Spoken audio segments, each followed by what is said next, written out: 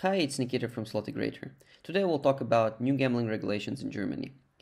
If you're new to the iGaming industry and you haven't watched our previous videos, I recommend you to do it first. It will help you get a better idea of how regulations and compliance work in our industry and why it's important. Today we'll focus specifically on the new developments in German legislation.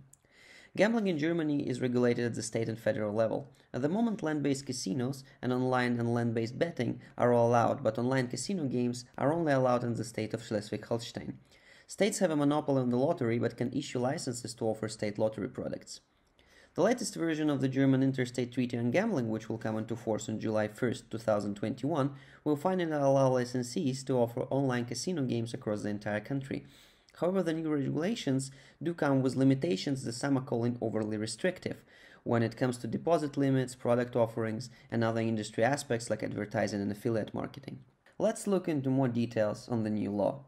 On March 12, 2020, the Prime Ministers of the various states of Germany approved the newest edition of the Interstate Treaty on Gambling, which will allow licensed operators to offer online slots, poker, and other casino games throughout the whole country. Operating a sportsbook has already been previously legalized.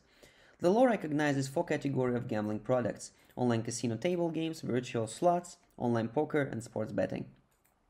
Virtual slots and poker will follow an online licensing model, whereas each state will be able to decide whether to have a monopoly on casino table games like roulette and baccarat, or to issue licenses. The number of licenses available will correspond to the number of land-based casino license holders in that state. Sports betting licenses will still be issued, but sportsbook operators will have to follow new restrictions on in-play betting.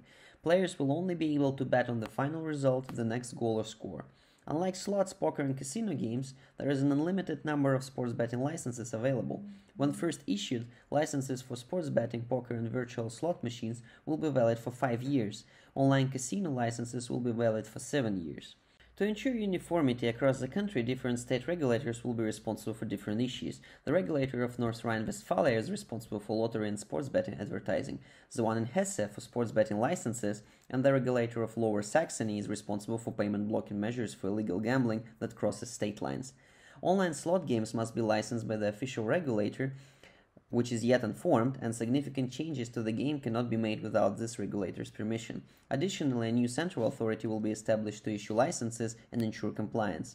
As a centralized authority for licensing and regulations has not yet been formed, licensing fees for online casino operators have not yet been announced.